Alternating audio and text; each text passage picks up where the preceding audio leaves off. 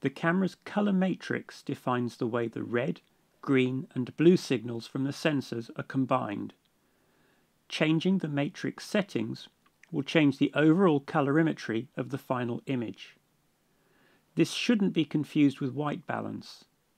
White balance is used to define the way the camera responds to different light sources with different colour temperatures. For example, a tungsten light bulb has a very orange light, while sunlight is very blue. Setting the white balance correctly makes sure that white or shades of grey are just that, white or a shade of grey, without colour or tint. And with a standard matrix setup, this should give a natural looking picture. The matrix affects the appearance of colours within the picture.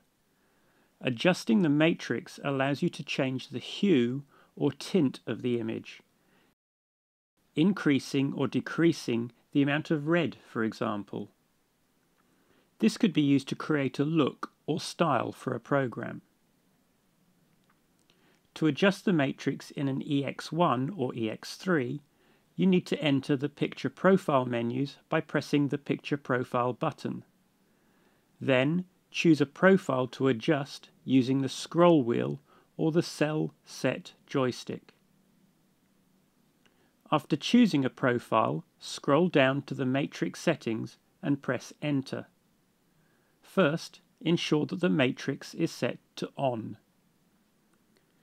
Below this, you have the option to choose from 4 different preset matrices.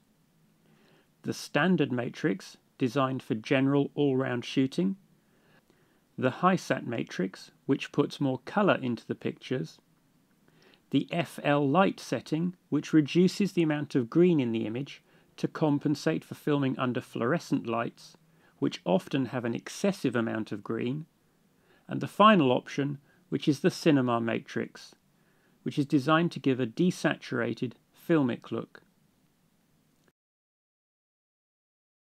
I find that the cinema matrix gives the most natural response. However, the colour is a little too subdued for me, so I use the next setting down in the menu, the level setting, to increase the colour level or saturation. Level can be used to increase and decrease the amount of colour in the image. My preferred setting is to use the cinema matrix with the level set to +30. The next setting is phase. This setting alters the overall hue of the entire image. It acts on all colours at once and can dramatically alter the colour of the image. I rarely use this function as I find its effect too severe, although small hue shifts of up to ± or -15 can be useful to add a quick overall tint.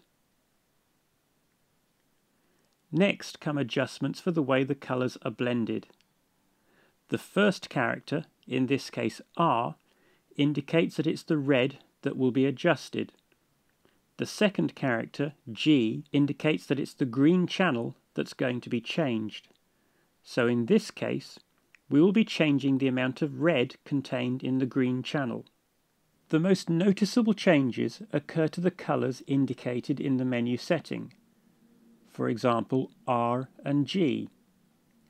With the first colour, in this case, R for red, having only its saturation changed, while the second colour, in this case green, will change in both hue and saturation.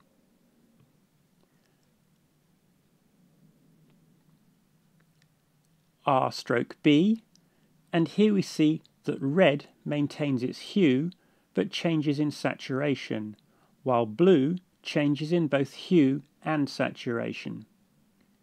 G/R. Green maintains the same hue but changes in saturation, while red changes in both hue and saturation. G/B. Green maintains its hue while the saturation changes, and blue changes in both hue and saturation. B/R. Blue retains the same hue but changes in saturation, while red changes in both hue and saturation. And finally, B/G, where blue only changes in saturation, while green changes in both hue and saturation. And here's all 6 settings with the default matrix at the center.